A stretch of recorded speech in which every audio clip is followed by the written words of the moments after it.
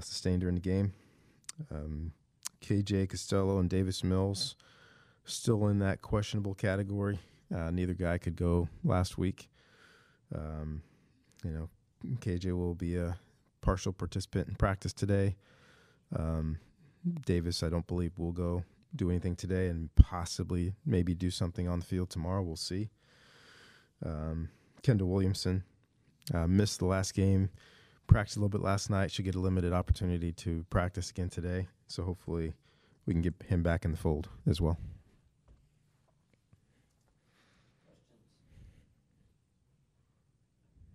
Wondering, we've asked, kind of a standard question. Upon review, things that stood out about this past game that maybe weren't in front of your mind when you were watching? Well, it was pretty up front. We didn't move the ball very well. First drive and the last drive. First drive, we made the throws, we got protections, we made the catches, made some nice runs. Last drive, the same. And when we can do that, we can move the ball. Throughout the game, offensively, has been our bugaboo. Call it whatever you want, an experience or whatever, but too many negative plays. I think we averaged, less than 2 yards a carry or whatever it was, running the football, which is not us. It's just not been us. They're an active front. They pressured us more than they have pretty much during the year, but still things that we were anticipating, especially starting a first-time start at quarterback, anticipate a little bit more pressure. Didn't handle it very well. Did not get the production from the quarterback position. At the same time, we had balls deflected and had negative plays that pushed us back. As in early in the year, we try to play with second and long and third and long. Those are really difficult downs. Defensively, the majority of the game, we played really well. We just let out too many explosive plays. I think they had 5 plays over 20 yards, 2 plays over 50. Now, some of those you're going to give up to this quarterback. This quarterback's special. He's got that it factor. Very comfortable, very calm. We were in his face a bunch, only sacked him really once. But we made him scramble. We made him move. He threw the ball away. And a couple times he got out with his legs. And that's what great athletes do. This kid's more than an athlete, though. This kid's got a chance to be a special quarterback. And we gave him too many opportunities. Didn't keep him hemmed in. Like I said, for the most part, we gave really good effort on the defensive side. But those big explosive plays hurt us. Special teams-wise, this was one of our better special teams games. Blocked a punt for a touchdown. Been close all year. Great opportunity for those guys to get that done. That was great to see. The problem is on our kickoff, we let the guy out. We've been great on kickoff return all year. We had him hemmed in inside the 20-yard line, let him escape, and that's where Jet got hurt. So compounding issues there. The hard part is we didn't move the ball enough on offense. We didn't score on offense, and too many explosive plays on defense. Those things cloud some outstanding efforts. Ryan Sanborn coming in as a true freshman, handling the punting duties and the kickoff duties and the PAT field goal duties. That is outstanding. Colby Parkinson was really, really good. There's some really tough balls trying to make, but run game, pass game, thought he did really well. So there were a lot of individual performances. Thomas Booker continues to grow and mature and make plays and be very, very active. Our inside linebackers I thought had a good game as well. So there were some good individual performances, but bottom line is we've got to get stops on defense. We can't give up explosive plays, in particular those that go for scores. And then offensively, we have to keep the ball away from people, move the ball down the field, and get in the red zone and score touchdowns. On that opening drive, you were moving the ball pretty well, and then you got that 3rd and 1 play. It got stuffed. What did you see happen there? What was maybe attributable to? There's movement, and we didn't block it. like I said, during the game, they were very active in their front seven, and we didn't handle it. There's a couple of core plays that we run down there, and so we're really ready for a lot of things that they do. And we had a guy, we gave it penetration, and Cam Scarlett, who's really been good for really 3 years in short yardage goal line situations, didn't have a chance to get back to line of scrimmage, so we had to take the field goal. Obviously, injuries change everything when you're evaluating a team and what you're able to do. But even with injuries in mind, as you review this past game and how it kind of fits into the whole season, what kind of stand out as the most things that you're kind of happiest about with this team versus things that maybe you're disappointed or are still going wrong? Well, one of the things I'm very happy with is we recruit the right guys, and we've got a great mentality on the football team, got very good leadership. We're guiding some of the young guys through a difficult process, trying to be great examples for them. This is how you handle difficult situations. Handle with your mentality, your work ethic, and your approach to doing what you're supposed to do. We've got some great examples of that all across the entire team. The disappointments are they're out there. They're obvious. Our execution as coaches will continue to try to make sure we're putting guys in position to be successful. So we're always looking at everything that we're doing and making sure that we give them the best opportunity, and then hold the guys to their responsibilities and do what we do, but do it better as we continue to accent and augment what we do on a week-to-week basis. Building on what you were just saying, I think a few times you've talked about how sometimes the teams look like they've lost the joy for the game, and you want them to continue to have that. Do you see that with this team at all? And how do you, I guess, as a coaching staff and as the captains and leadership council, try to sort of raise the spirits of the team when maybe things aren't necessarily going? I'm not in the business of raising people's spirits. These guys have a finite amount of time to play this game, and the high percentage of them understand that and appreciate that and play and practice with energy and passion. But at the same time, that's just the minimum. That's the bare minimum, is coming ready to play and fired up to play and excited to play. That's like I said, that's the bare minimum. We didn't play well Thursday night, and those are hard things to put your finger on. I'm not in the business either of looking for excuses or asking for excuses. It's on us to go out there and play well. Told the guys last week, there's no third column, win, loss, and then, hey, but it's okay. The it's okay column. Well, you've got injuries, so it's okay. There's no other column. So whoever's healthy, we got to get them ready to play. We got to go out there and execute. And then you talked about putting players in sort of the best positions to succeed. When you went back and kind of reevaluated the game, It's an ongoing struggle. That's my answer. I can't answer it any different.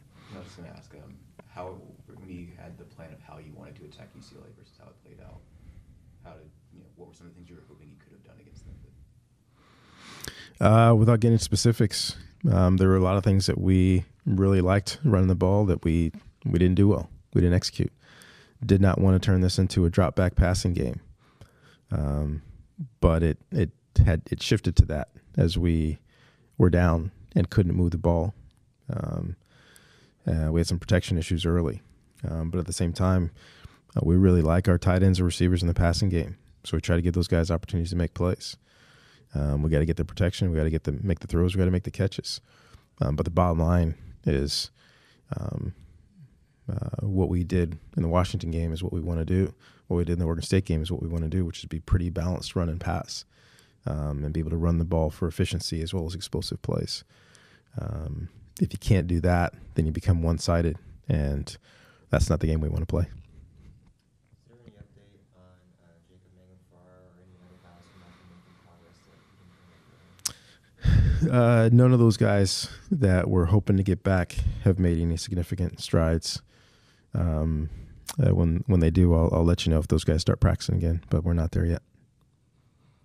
There's a lot of guys in that category with Jacob and Ricky and Devery Hamilton that we're hoping to get back before the end of the season, but they haven't made significant progress yet.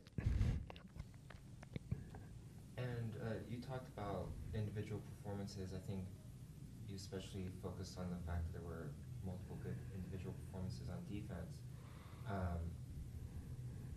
With that unit, I'm wondering, it was kind of a short rotation. They were on the field a lot. Do you kind of, I don't know if grade on the curve is the right phrase, but when you look at what they were able to do and then there were kind of finally breakdowns when they were on the field a lot, does that come in and inform what you're watching with them? Not necessarily. You don't take that into account. It's the reason why you train.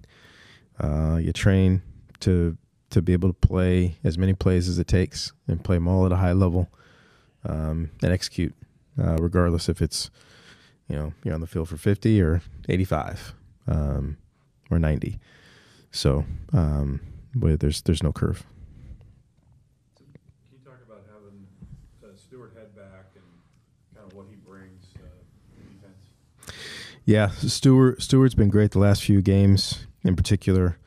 First of all, on the special team side, we've missed his speed and athleticism on the coverage units. He does a great job of closing down and making plays, or at least tying up multiple blockers so somebody else can make a play. So that's where we've missed him really early on. But then with Kendall getting hurt and him being able to go in there and play some at safety, you see his speed and athleticism. He's been a great blitzer. He's been really good in coverage. He's been a good tackler also. And that's what we're looking forward to seeing early on in training camp, and then coming into the season was giving us another guy in that secondary that has speed and athleticism. Playing against these spread teams, you need guys that can go out there and run and make tackles in the open field. With Jet being out for the rest of the season, are you anticipating Ryan Sanborn handling all three kicking duties? For right now, yes. We've kind of had a little cattle call. Anybody else on the team that can help with those duties, and we found a couple of possibilities. But for the most part, Ryan's going to take those responsibilities on. When you look at Jack's play on Thursday, how would you assess just how he performed pre-snap and getting into the right plays and the right looks? I want to say the majority time was very good. Pre-snap was really good. Post-snap, didn't play as well as he wanted to, didn't play as well as we needed him to. And at the same time, it's drawing that line between his responsibilities and others, whereas for the most part, all you see is the quarterback. Did he make the throw or not make the throw? Those 3 deflected balls were big. 2 of those we had Mike Wilson running. It was throwing the ball in the window between guys. It was great to see him catch and run. Missed a couple of throws. Had a couple of guys that had a chance to make good catches or tough catches. The passing game wasn't what we needed it to be for a lot of very, very variable reasons. But as far as Jack is concerned, played well in the first series and the last series. And in between was okay at times, and some things were not okay. How would you assess the performance of your offensive line, with the 3 true freshmen up top and Jake? Yeah, I would say our 2 veterans playing really well. I think what's gotten lost in a lot of this is Foster Sorrell's been playing his best football. Big, athletic, strong, knows what to do. Has been great. With a freshman next to him, make sure he communicates to him, make sure he knows what he's doing. Like he and Jake are really working well together on the right side. I think Drew Dahlman, really all year has been really good. He's been really good. Worked extremely hard. Has become a leader on the offensive line, leader on the offense. So our 2 veterans, I think, are playing really well. I think our young guys, I think they're all going to be really good. They have their moments where inexperience shows up, just on playing against guys that are a little bit older that have a few more tricks. you know, subtle moves and late secondary moves that we work with these guys on a ton, where every snap they play is a learning experience. Some things they do extremely well. We say, okay, that was great, but hey, make sure you're anchoring, you know, because this guy's going to go speed to power. So there's a lot of things that they're learning during the process that sometimes you learn when things go right, sometimes you learn when things go wrong. Can you talk about the challenges that Arizona presents? Yeah. First of all, on their offensive side, I know they've had some ups and downs on the offensive side, but there are moments where Khalil Tate looks like one of the best offensive skill position players in America. So being able to corral him and keep him under wraps is a priority. On the defensive side, they've got great movement. They've got size up front. They've got speed in secondary. But most importantly for us, we have to be able to run the football. It's part of our identity. When we played our best football, we've been able to run it. But we're not going to run it just to run it. You know, if we're running a whole bunch and getting 2nd and 10, that doesn't help us. We need to run the ball with efficiency. These guys at times have been stout. They've been active. At times they haven't. So against our uneven play versus their uneven play should be interesting. But for us, we got to focus on us and being able to be efficient and stay in positive down and distances, and then know those explosive plays will come when we're in a rhythm. When you're dealing with things this season that you guys have just not had to deal with before, the number of injuries obviously being a clear one, curious, do you look outside of the program to anyone for advice about how they've handled things, and if so, who might that be to kind of troubleshoot outside of the program? Periodically, there are people that I keep in touch with. I won't say who right now, but there's a good coaching community, and this is just a new challenge.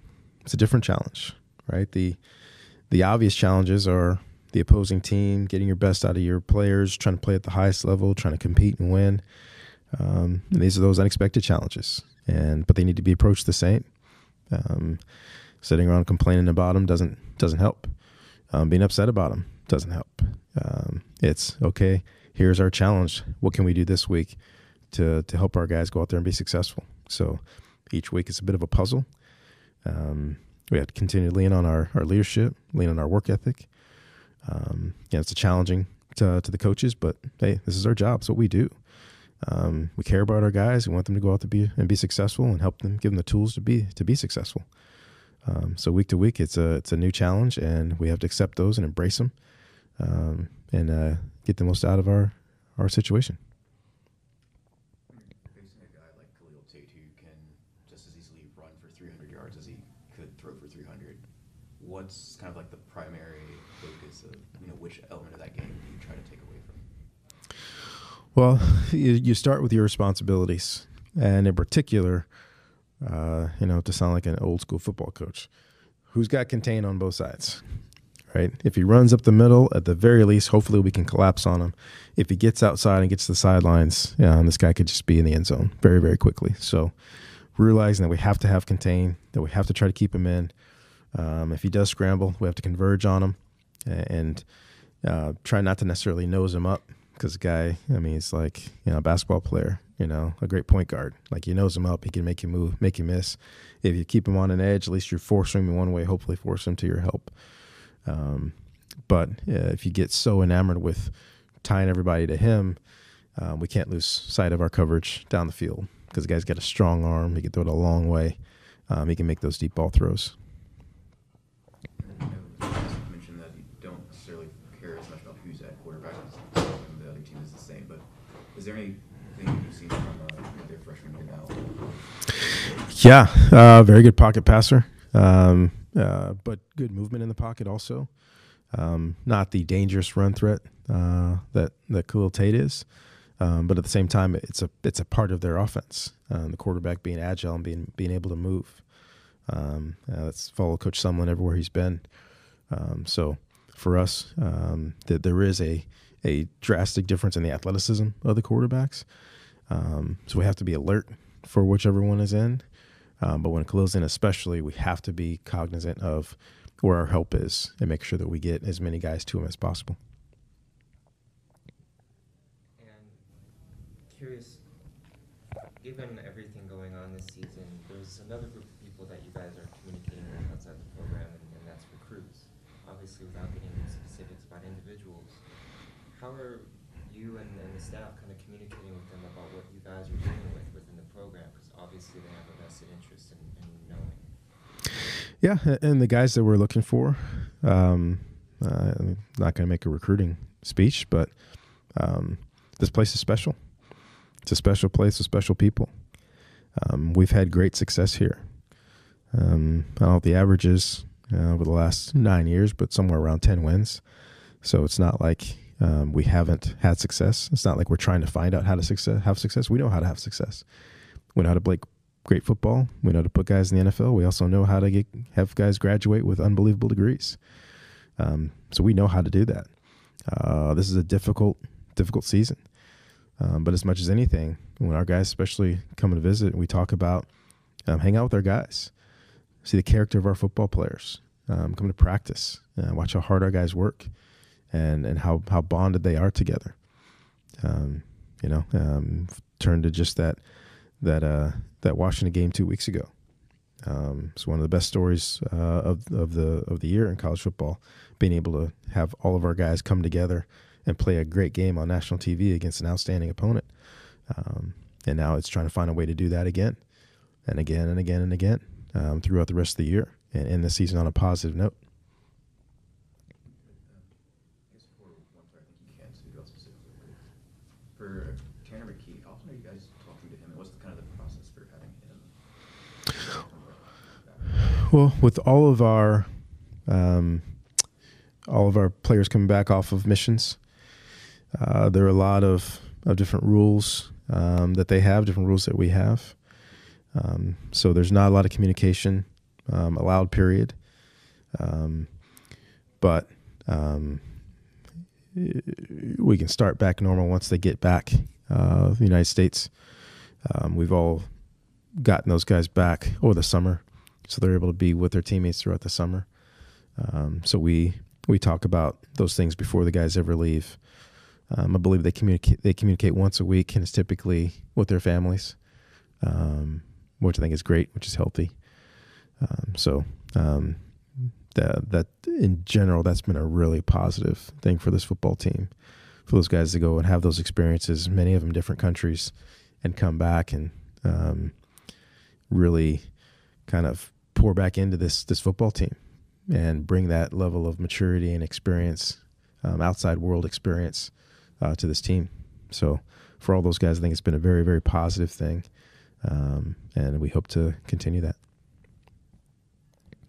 On the bye week, you mentioned about just offensive line contingencies because of the lack of bodies. I think Dylan Bowles was with the offensive line last week. Are there any other players who kind of made that swap, or are you still looking to, if need be, then emergency? Yeah, we have a few emergency contingencies. We've started to list Tucker Fisk in 2 different numbers in case he has to go in and play on the offensive line for us. He's practiced there as well. So those are just a couple of the contingencies we have. Anything else for Coach? Thank you, Coach. Thank you.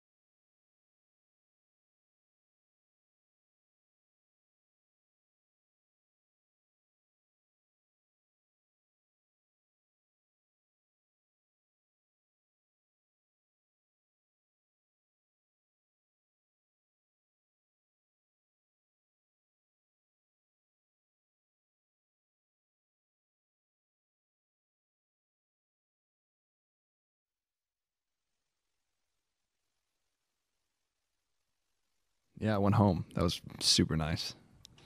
Nice to get away. That actually makes me think about, you guys are having to deal with a lot this season, and there's a lot of focus on the physical toll of this season for this team. How do you feel the guys are handling it mentally in terms of still being able to enjoy coming back to work, so to speak? Sure. I mean, I think that's something that often gets neglected when you look at college football in general. Is, there's so much scrutiny that, I mean, not a lot of people often think about like the toll it takes on an individual level or on a team level. But I think as a team, I really do feel like our attitude and our intention is still there. And I think it's just sharpening our focus and just coming out and executing. And I still very much believe in the team, the attitude of the team. I think it's just reminding guys that, we've been in tough positions before. Even if our back's against the wall, we know how to fight. And that's what we need to do. From the outside linebacker position, and I guess linebacker as a whole, you guys were pretty thin. So you saw some guys who hadn't seen the field. It's also like Anthony Tran, we saw Mhm. here. Stephen Herron made a play. Just talk about the guys who stepped up and what their performance was like. Yeah, I think it's with the injuries we have had, I mean, guys are being called upon to step up. And, this happens every year. So that's why, we train for this. That's why when the freshmen come in the summer, we try to bring them along as fast as possible because a lot of them are going to need to end up playing like you've seen this year. And I think, Loa Kafusi, Anthony Trin, Stephen Herron are guys that have been called to step up and that will continue to do so. And, I'm impressed with their effort and their willingness to contribute. And I think the future holds good things for them. And they're in a tough spot. I mean, a lot of them haven't had many game reps before, but I think they've done pretty well, and I expect more. Coach Shaw was talking about that there was a lot to like from the defensive performance Thursday, and then there would be a big play given up, Mm-hmm. and I guess in some ways that it was just tough to kind of shut down UCLA for the entire game. But there were moments of breakdown. Wondering your assessment, having been able to watch it. Sure, and I think it's really it's comforting almost to say to yourself like, oh, we played well, but it was just a few big plays, and then it's tough to shut down UCLA. I mean, the Pac-12 has good offenses, but I mean, if we want to get to where we can be and what we expect of ourselves, we need to play better. And it's nice to say or kind of lie to yourself and be like, oh, it was enough, but they're a good team, so they're going to score. I don't think that's true. I mean, they were a good team. They were very talented, but we beat ourselves at quite a few spots. And yeah, we gave up way too many big plays. So I think our effort was, the effort was there, but again, that's something that we've struggled with and will continue to need to improve is just our execution. Because if we could have won the game on defense if we didn't give up any points or if we gave up 7, right? So clearly our effort was decent, but it wasn't good enough to finish, which is all you really get judged upon in the scheme of things.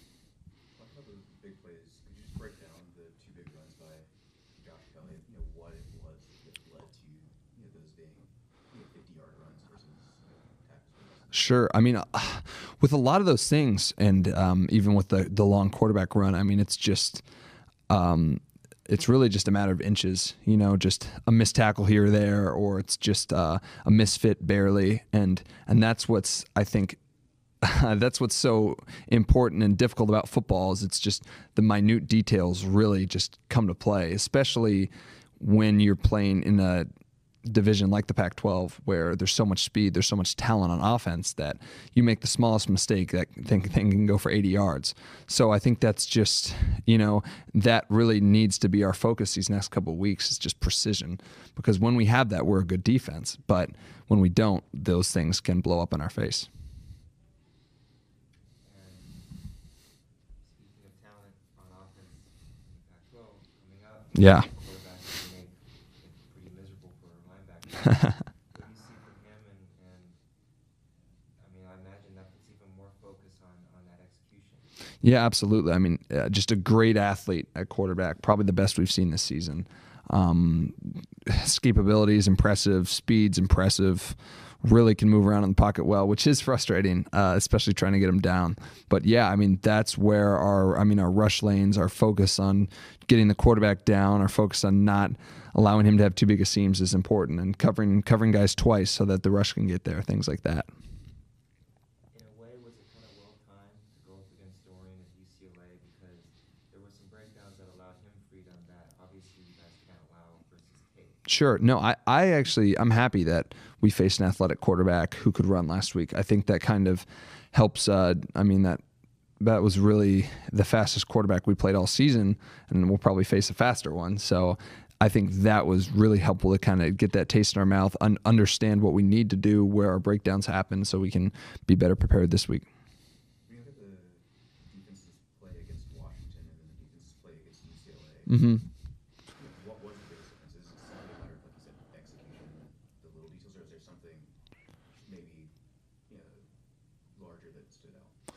It's a good question. I think, I obviously we didn't allow as many big plays on versus Washington.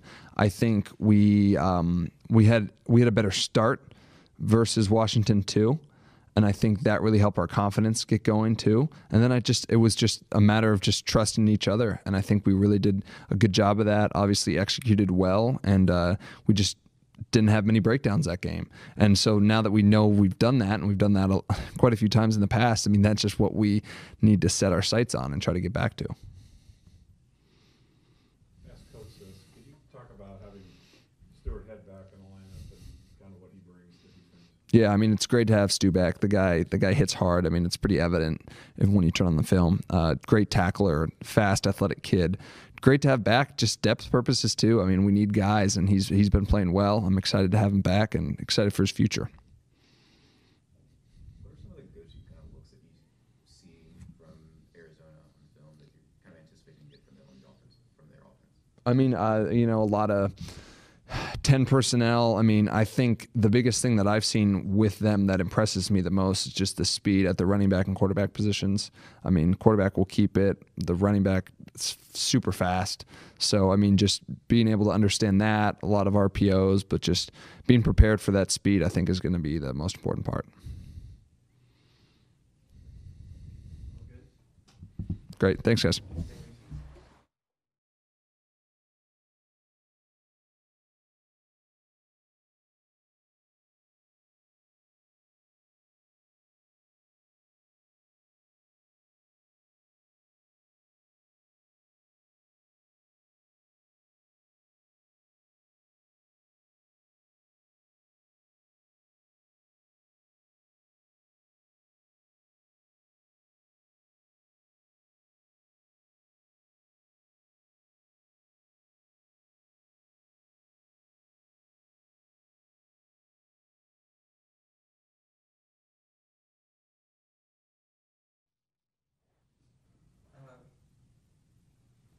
Kind of, I guess I'm wondering, from the perspective of an offensive player, when you're trying to evaluate one game and then also think of it in terms of how it fits into the season, because you guys have had success and then struggles. Mm-hmm. How do you feel like this last Thursday kind of fit into, I mean, just a week before you guys had a lot of success kind of thing? I mean, I think we were just dealing with a few extra challenges. Like in the game previous, we'd only had two freshmen in the line at the beginning, and then obviously third like later on in the game. And then this Thursday game, we were also down to our third string quarterback. So I think just some growing pains with that. It's just tough anytime you're like the chemistry of the offense is just different. Anytime you have a new quarterback and new offensive line or new combination of offensive line. For the position you play, how do you kind of assess like what happens with the communication along the line? As a tight end, you're typically going to be working pretty closely with those guys, and you have to kind of work in concert on when you're staying in and blocking for passing or run plays. Yeah. Sorry, what was the question about? Like, how's the communication kind of go when you have that much change across the offensive? Well, there has to be a lot. I mean, you have to be talking a lot, and the center has to be like super loud and super clear with his calls so that everyone can work off of him. And then, like, as far as what I do more is like I'll talk to the tackles more, especially like Walter because he's new. And for me, it's mostly just that because I'm not talking to the guards or anything normally. But yeah, just making sure like you're making your calls early, you're making them loud, and you're repeating them is probably, I think, like what we need to do and what helps the most, at least from my position, in terms of that. We've been told that you're getting some work amongst the offensive linemen, and they might be close to fully adopting you. What is that experience like of having to split time? And I mean, I know you did in the spring as well. And what's that experience like for you? I mean, it's just, sorry, my phone's going off. That's a lot of noises. Sorry. The rumors are true. I have been cycling in with the offensive line, but I don't know. My take on it is just that we're running out of offensive linemen, so we need someone to step up. And if I'm the guy they want to step up, then I'll do it. Hopefully, I won't have to.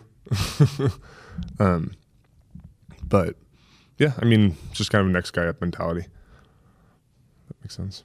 And I mean, I'm kind of curious. How do you, I guess, like it? I mean, it's obviously it's a very different job in some ways, but also similar to tight end in some other ways. Yeah, I mean, as a blocking tight end, it's pretty similar. Just, I mean, a lot of the steps and a lot of things we do are pretty much the same. And as far as like liking it, it's something new. And anytime I'm learning something new on the football field, it's a good time. So I've been enjoying it, at least for now. I mean, maybe that'll change once I'm taking hits every play and whatnot, but it's been fun so far.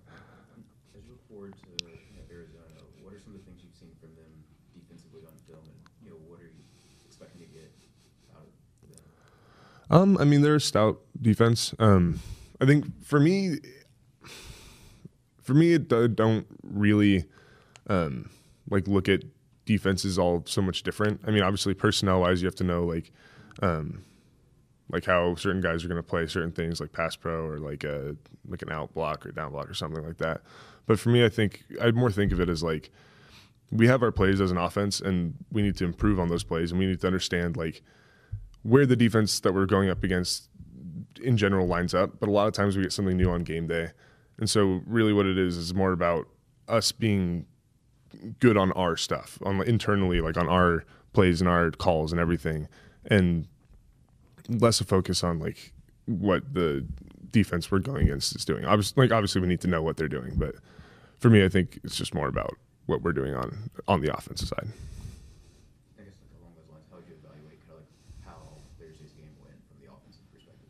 First drive moved the ball well, last drive moved the ball well, and here and there. Just inconsistent. I mean, we weren't executing at a high level. There were opportunities there, some opportunities that we missed, and some that aren't necessarily super obvious as you watch the game. But when you go back and look on film, we're one block away here, we're one cut here, and we're bursting like a 60 or I don't know maybe how long, but a big play or a touchdown. So I think it's just we didn't really make the plays when we had to, and we were extremely inconsistent. But those are both things that we can improve on. What are your memories of your dad's career? I don't know how old you were when he retired, but is he still a sounding board for you in terms of the game and kind of what sort of things have you sort of taken from him or maybe that have helped you? I mean, well, first, my dad retired when I was 6, so I got to see a little bit of his NFL life, but more so, he was actually my D-line coach in high school. And I mean, obviously I don't play D-line anymore, but just learning from him, I think, or like what I learned from him is just like a work ethic and a attention to like very small like technical details in terms of like steps and like firing your hips and things that that I'm not sure if everyone else got in high school or not, but at least for me, I think my dad helped me a lot with like just the attention to detail, like on small, like very technical parts of blocking or just football in general. And you still talk to him regularly as a sounding board? Yeah, I would say I do. I mean, not quite as much because we're not practicing every day together, but yeah, I definitely still take his advice. And what did he think and others of your bulldozing run? I mean, I think he was pretty excited. It's I don't know. It's not like I get the ball a ton, so he was excited just to see me get the ball and be able to do something cool with it, I think. Was the satisfaction of running through an opponent enough to make up just getting stopped at the 1 yard line? That must have been tough. Yeah, that was a hard pill to swallow. I don't know if it was, honestly. Anything else, Tucker? Did you play any O-line in high school ever? I mean, I played O-line like growing up in Pee Wee football or Pop Warner. Didn't actually switch to tight end until like started high school. But I mean, even in high school, my role was like a blocking tight end. So and a lot of times we were running behind me and one of my best friends on the team who plays at UC Davis. So like I would say like I didn't, but like I also kind of did. I mean, it was used as such. You still like to swim? Yeah, I do like to swim. Are you able to get some practice in the season? Or? Not as much as I would like. Normally, I like to use it as like a like after games to like flush out and stuff. But I haven't really been able to so much this season. Coach Shaw's actually said that he's like Tucker's teammates have watched his huddle. They know what he's capable of doing as a playmaker. I'm wondering how many of them know what you're capable of in the pool. I don't know. We had a pool workout in the off season where I got to show a little bit of what I can do in the pool. But yeah, I don't know.